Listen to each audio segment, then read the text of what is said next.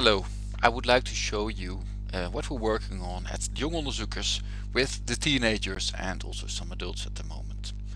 So this used to be the GitHub we were working on called Jonge Onderzoekers Groningen UNOS, which is the age group, 2018, which is the season, and we wanted to collaboratively create a game to be put on Steam. So this is how the whole GitHub looked like. So we had some specifics, and because I'm the boss I had to pick those, because otherwise we would not finish on time, or we will not finish on time. Well, let's see what happens. We made a planning, so this is 7th of September we had a kickoff, and yeah, well, so there's a go no go, there's a presentation on the go no go in December, and in the end, the 5th of July we hope we have something to be addable to Steam. It was just me at that time, because we did not have our first meeting yet when this point in time of the repository.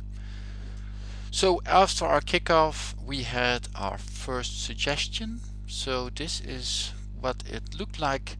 So some teenagers, let's click on the original idea, because we would suggest which game we would make before Tuesday the 11th of September, and some people suggested there's this suggestion, but this would turn out to be the picked suggestion. So there's some pieces of cloth, the game would be called Nature Zen, and so it's like you have to move the tiles and there's stuff walking on it, and the stuff like the things that walk in it can fall off.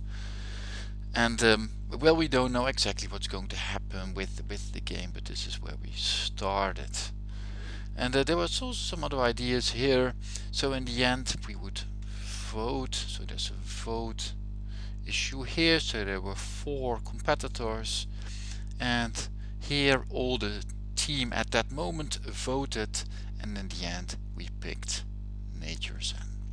Alright, so in different videos I will show you how this project develops, and enjoy the rest of your day.